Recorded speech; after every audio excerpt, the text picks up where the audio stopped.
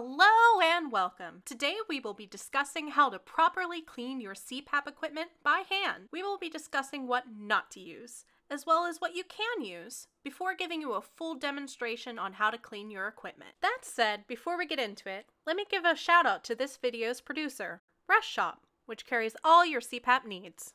Rest Shop carries a wide variety of CPAP products and has a knowledgeable staff that is able to help you navigate the medical jargon.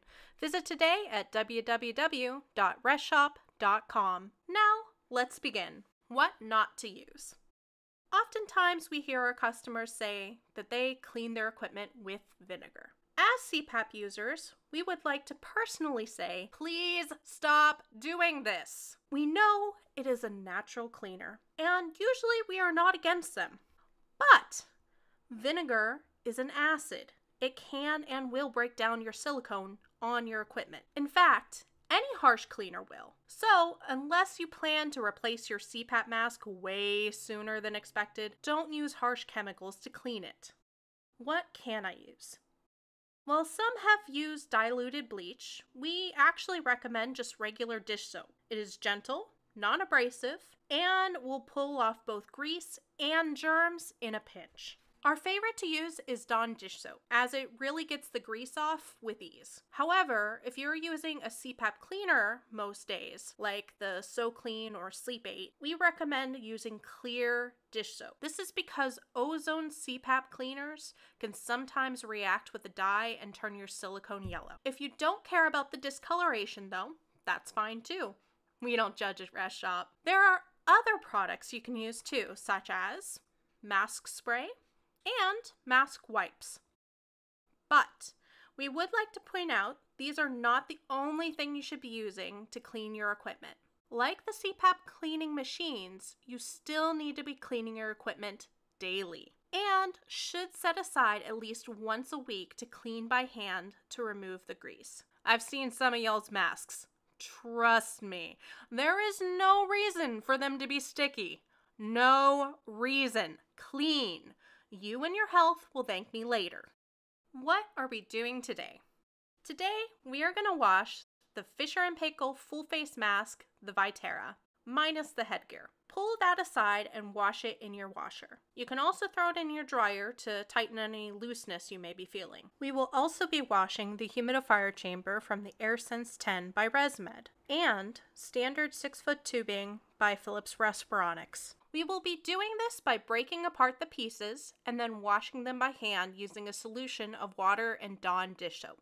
We told you it was our favorite. We will also be using a 3.5-foot tubing brush, which can be easily located on our website.